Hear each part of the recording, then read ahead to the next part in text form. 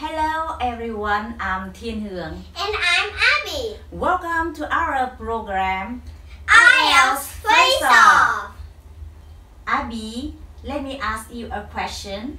Yes, you can ask me any question you want. What are the main environmental problems facing the world today?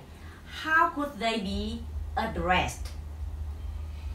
Some people believe that global warming is the biggest problem facing the world today, while others are skeptical about it. I think that people should make more efforts to take care of the natural environment, not just to reduce global warming, but to make our air cleaner, our water fresher, and our daily lives more comfortable. It's important to boost the economy and give people opportunity to buy luxury goods and live a good life. However, people should be aware of the global warming is also important and consider long-term effects of some of our actions. That's all. Thank you, Abi.